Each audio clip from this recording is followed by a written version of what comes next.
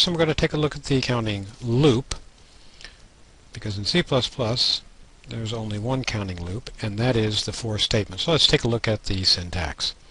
Okay, the syntax is for, and in parentheses, expression 1, expression 2, expression 3 with semicolons separating them, not anything but semicolons, not colons, not commas, semicolons, and then statement. So statement is the body of the loop. That is what's going to get repeated. The reserved word is for. Statement is, as before, a simple C++ statement or a compound statement with requisite semicolons. Expression 1, expression 2, and expression 3 are valid C++ expressions that can be evaluated. Now, how does it work? Well, this is how it goes. When execution begins with the for statement, that is, when the compiler reaches this point here, expression 1 is going to be executed, and executed only one time. What does it do? Expression 1 will initialize the loop control variable, and it is possible to declare the loop control variable here, and I'll show examples of this. What happens next? The next thing that happens is expression 2 is executed. That is the check of the loop control variable. If that is true, then statement will be executed. When that becomes false, then control passes out of the for statement and down to the next statement, whatever that might be. Okay, so if expression 2 is true, statement is going to be executed, and then what? Control passes up to expression 3. Expression 3 is the update of the loop control variable. So the loop control variable is updated, and then once again control goes to expression 2, and that is checked. The loop control variable is checked. If true, statement is executed, and then expression 3, and again expression 2. True, statement. Expression 3, expression 2. Statement. Expression 3, expression 2. Statement. When we get to the point where we update and then check, and it becomes false, then control passes out of the for statement. Let's take a look at some examples. I'm going to start with bad form. This is a prime example of bad form here. You see that the person has created an empty expression 1 and an empty expression 3. Does that mean that it's not going to work? Actually not. It can still work. In this case, the expression 1, the initialization of the loop control variable, there's nothing there to execute. We check to see if sum not equal 4 is true or false. If it's true, then we execute the body of the loop, the statement, which in this case is a cout and a cin. So here we go. We prompt the user with what is 2 plus 2. We read in the sum. Now let's suppose that that is 6. Somebody types in 6. Alright, so the initialization occurs, and then we check. Is sum, which is 6, not equal to 4? That's true, so we output incorrect answer. Prompt, read in sum. Suppose they type in 7. What happens then? Well, the update of the loop control variable is executed. That's expression 3 here, which doesn't exist. And then we check again. Well, is 7 not equal to 4? That's true, and so we execute the body again. And that's going to continue on until sum is 4, which is the same as 4, so 4 not equal to 4 is false, and then we jump out of the loop. But this is very, very bad form. You should never write a for loop like this. Again, as I indicated in the last lesson, some people simply love to use the counting loop modified to handle all sorts of situations, and you really should not do that. Okay, moving right along. Example 1 here. So we have average is a float, sum is long, and short I is 0. We prompt for a positive number, read in max. For I equal to 0, I less than or equal to max, I plus plus. So the initialization is that I is 0. We check, is 0 less than max? Suppose that max is 4. Suppose that's what's entered. It's true, and so I'm going to add into sum what I is. So I add 0 into the sum. So sum, which is 0 initially, is 0, 0 plus 0 is 0. Then I increment the index, the loop control variable, and check, is it less than max? Well, it's now 1 is less than max, so I run the statement, I add 1 into the sum, then I increment again. It's now 2 is less than max, so I run the body again, and I continue until I reach 4. So what I've done is I've summed up the positive integers, and then I'm going to calculate an average and output that. Okay, so we declare our variables, initializing our accumulator, and in the very end we're going to use a static cast to make sure that average is a floating point type. Okay, suppose that I want to change things just a little bit. The same process, except that I'm going to add every other integer. I can simply change the updating process so it's not I++, but I plus equals 2. And that's going to add 2 each time. Now I've noticed in this slide that I have miscalculated my average, so I'm going to put a big not equals there. But you see the point of the slide nonetheless. Okay, now we've got a bigger problem. Here our goal is to produce this pattern of stars. This is perhaps not quite as easy as one might think. My first thought is, in this example, that I'm going to create a loop that is going to output the number of rows. And we'll take the dimension of this pattern to be 5. We'll just fix it at 5, knowing that I could make it a variable. Okay, so outputting 5 lines, I would simply do a for loop, int I equals 1 to 5, I++ C out inline. Okay, that's just simply going to output 5 lines. Now notice in this case I've introduced the concept of declaring my index, my loop control variable, inside the loop here. So I is local to this for statement. What that means is outside of the for statement, out here, I doesn't exist. If I were to try to do something like this, cout I, all right, the compiler would come back and say, no, you can't do that. I doesn't exist. It's an undeclared variable. So I is local to that loop. Then I'm thinking, okay, how do I output 5 stars? Well, I can do that with another for loop, I equal 1 to 5, increasing by 1, and outputting just a star.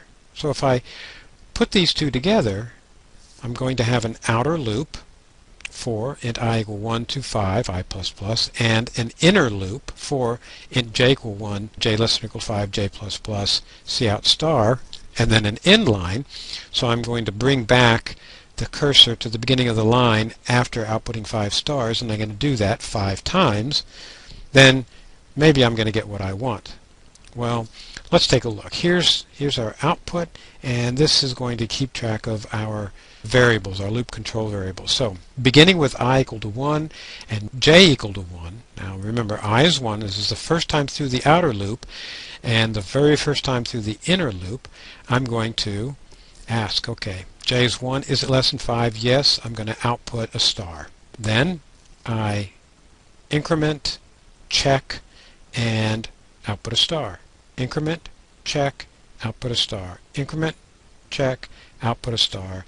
Increment, check, output a star. Increment, now I'm up to 6. J is 6. Is 6 less than or equal to 5? No. So I jump out of the loop. I do an inline, which is going to put the cursor down here, and I go back to the beginning of the outer for loop. I increment I. I is now 2, so I come down inside and start the inner for loop all over again. J is 1. That's less than 5, output a star. Increment to 2, that's still less than 5, output a star. Increment to 3, still less than 5, output a star. 4, less than 5, output a star. 5, less than or equal to 5, output a star. And then I say, oops, I messed up. I didn't want that star. I wanted 4 stars on the second line. And I wanted 3 on the third, 4 on the fourth, and 1 on the fifth. I think I got that right. Okay, so what's going on here? What do I realize at this point? What I realize is that the number of stars, so this loop is stars, has to be a function of the line number. You have more stars, the smaller the line number. So either j or the limiting value of j has to be some function of I. So let's see. What we actually got was this, and our goal was this. So let's give it another shot. The outer loop is going to stay the same, but let's look at the inner loop here. I have 4.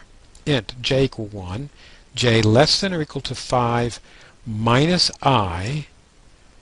Well, let's just keep it right there for a second.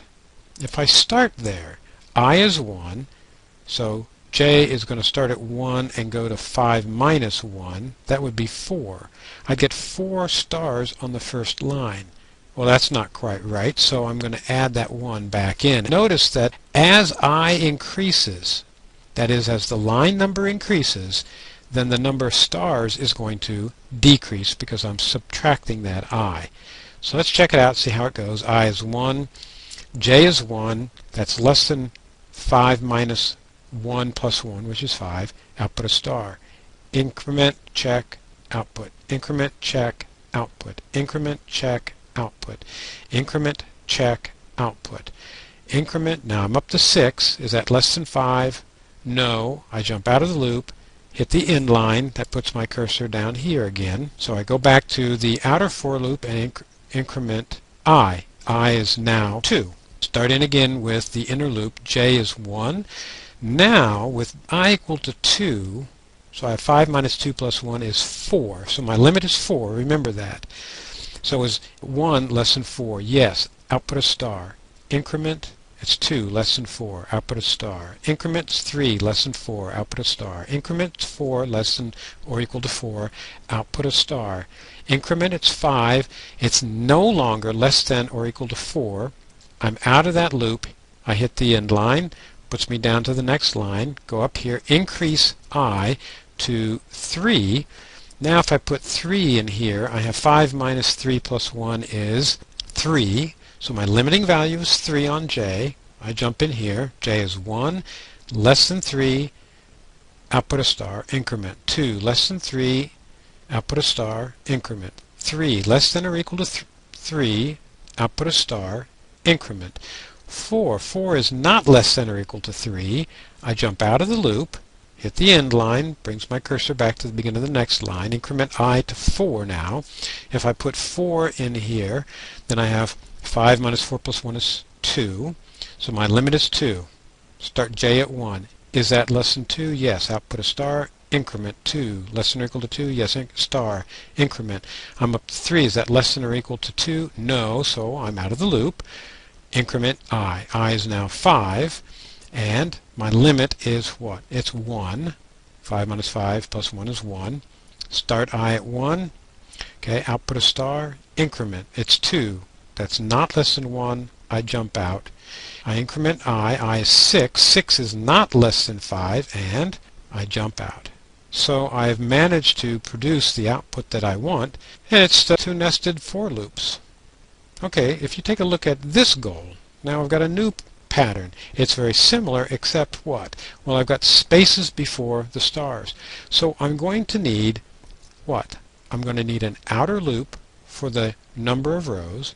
I'm going to need an inner loop for a number of spaces. 0 spaces on the first line, 1 space on the second, 2 on the third, 3 on the fourth, and etc. 4 on the fourth. And if you want to think of it that way, there's 5 on the last. And then, of course, I need a for loop to generate the number of stars after the spaces. So here we go. The outer for loop and the inline, that's for the rows. The first for loop, that's for the number of spaces, and the second for loop, that's for the number of stars following the spaces. So I'll output the right number of spaces, output the right number of stars, hit the end line, and start over again. Okay, let's talk about scope. You can create a scope in C++. You do this by a statement or a compound statement. A statement like a while loop, a do-while loop, an if, a for. That produces a new scope. Every time you set in a set of curly braces, you've produced a new scope. Well, in this case, take a look. I have I declared inside this for loop. What this means is that I exists only inside this for statement. So will this piece of code compile? The answer is no. When the compiler reaches this point, it sees this variable I. It's not been declared. It existed in the scope of the for loop, which is right there, but not outside. Now to clarify things, let's put in some curly braces. This doesn't change a thing. If I had written cout I, without the quotes of course, the compiler would not complain. It would say, yes, I is 1 and 2 and 3, etc. Once I get outside, out to here, I no longer exists. Whether or not I have the curly braces is immaterial. Okay, let's take a look at this situation. Notice I have I've declared I here, and I have I inside the for loop. So is that the same I? Yes, it is. Now this I here is the same as that I is the same as that I. When I leave that for loop, I is what? I is 11. Not a problem. I've declared the index I outside of the for loop. What happens when I do this? Now I have I set equal to 20, but I also declare I inside the for loop. Well, what's happening here is what's called hiding. I have a variable I in the inner scope, the inner block of code, that is this for loop. It's inside the scope of main, which means now I've got two I's. But as soon as I get into the inner scope, the inner block, this I will hide that I. So when I am inside the for loop, I goes from 1 up to 11, and as soon as I jump out and execute this line of code, what I'm going to get is what? Will I get 11 or 20? Well, the answer is 20, because this I is that I. This I here disappears. It goes out of scope. And that is all about counting loops and scope.